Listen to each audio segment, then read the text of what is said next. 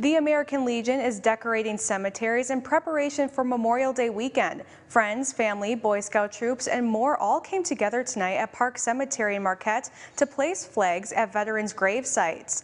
Simon Jacklin, a member of Boy Scout troop number 346 from Negaunee, says this is one of his favorite Boy Scout activities he has the opportunity to partake in year after year. I feel like it's important to preserve the memorials so people remember instead of forget. The American Legion will be at Holy Cross Cemetery tomorrow to place flags starting at 6.